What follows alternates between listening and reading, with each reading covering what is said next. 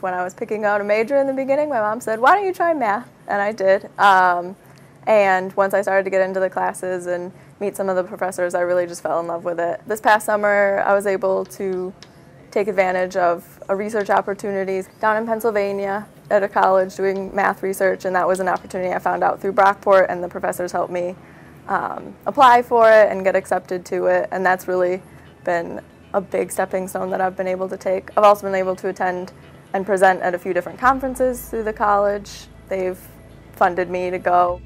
So I would try to do it with constant entries again, just sort of recreate what Marvin did.